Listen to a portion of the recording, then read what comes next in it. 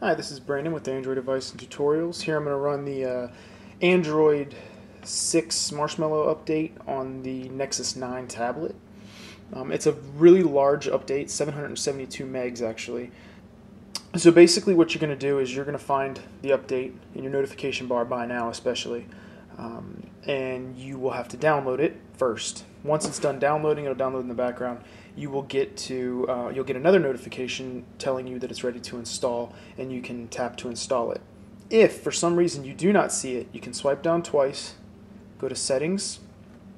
All the way at the bottom you see About Tablet. Tap that. Up top you see System Updates. If you tap that, it will search and find this update. So now we get to the point where we restart and install, and it will give us a 10-second countdown up here. Gives you the opportunity to cancel the install if you want to do something beforehand. I also recommend you use this time to delete any apps that you don't use, because once it reboots, it takes a while to optimize apps. That's actually the longest part of the install. So the less apps you have, the quicker this process will go.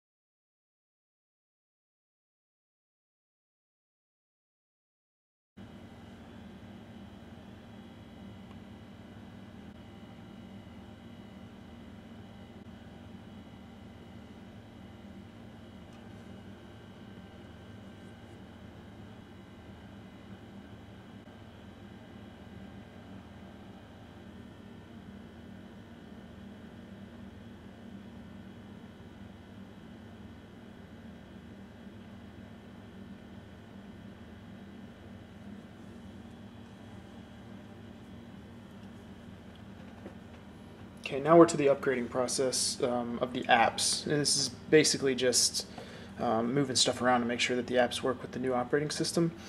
You'll get this after every update. The more apps you have, the longer it'll take, and in most cases this is the longest part of the process.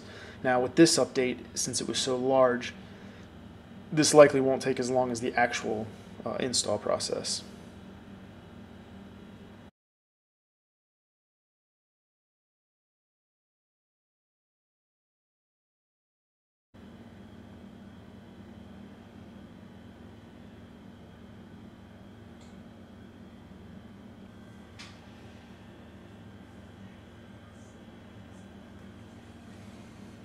Okay, now that that incredibly long process is finished,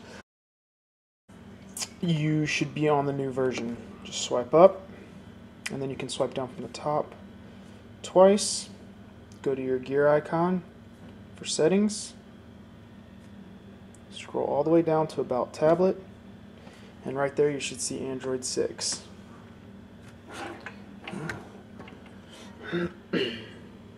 So, hope that helps for those that needed the support.